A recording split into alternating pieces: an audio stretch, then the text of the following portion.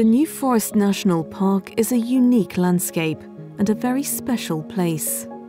Of all the lowland bogs and valley mires found in northwestern Europe, 75% are found right here in the New Forest. No wonder the wetlands are a fabulous jewel in the New Forest's crown. They're home to wildlife and plants which have long since disappeared from the rest of England. They can also store as much or more carbon as woodlands.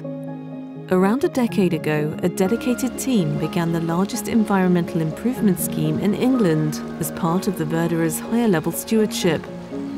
Its aim was to restore past damage of these precious wetland habitats. But why do they need restoration? Essentially because they've been drying out. So around 150 years ago, the channels were straightened to drain the landscape, to get the water away from the landscape as quick as possible. This old map from 1814 shows a stream that meanders across its floodplain.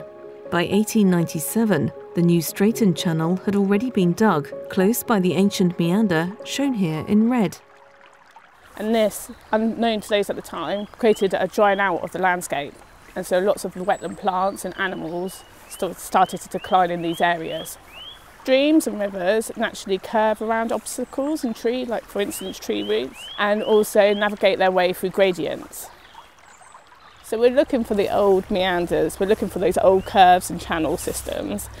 And the way that we do it is we undertake walkover surveys. We can do this in the summer times, but the fun time to do it is actually when it's been heavy rains, because we can see the old channel systems. We use historical mapping, and we also use a new technology called LiDAR, which helps us to provide an aerial photography of the landscape to help us build a picture of what actually needs to be restored and how to restore it. Once identified, the old natural stream channels were carefully unearthed and many decades of infill removed. Much of the stream life from the straightened channels was transplanted back into the newly unearthed stream, and only then could that straightened channel be infilled with local materials and blended back into the landscape.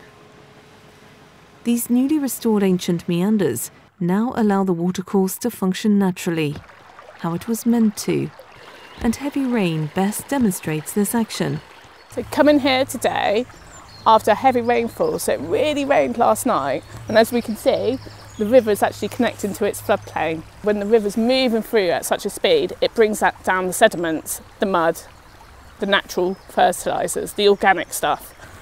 In a few months' time, it will be dry and it will be going back into channel.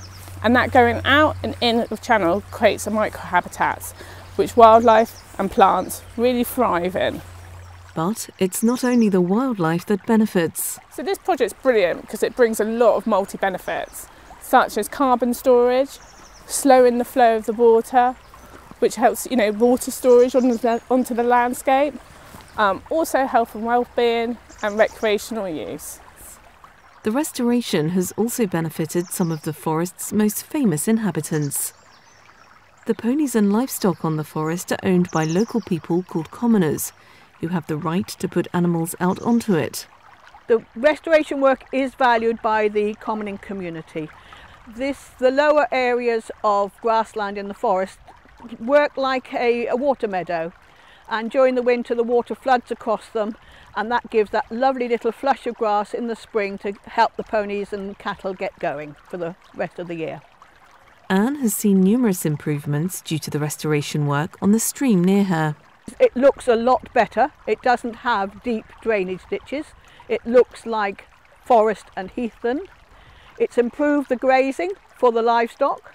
It has improved the movement of water. It has slowed the water up and stopped erosion further downstream with flash flooding that we used to have.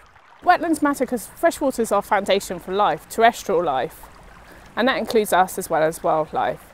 And it's about making sure that the New Forest streams are in really good, top quality condition.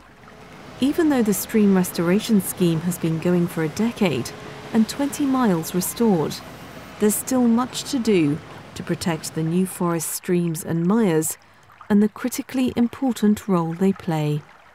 So this is only the beginning of the project. So we're actually out there collecting the evidence and monitoring this scheme, using citizen science and also professionals to help us understand how our restoration has had an impact on the landscape. What I think the restoration will do will actually help people be aware of the forest and the fact that you do need to look after it properly and it needs to be maintained, and if you do any damage that you should in fact, when the opportunities come along, to repair the damage, and the people are beginning to think about what needs to be done in the forest to protect it. Discover more about New Forest Wetlands at hlsnewforest.org.uk.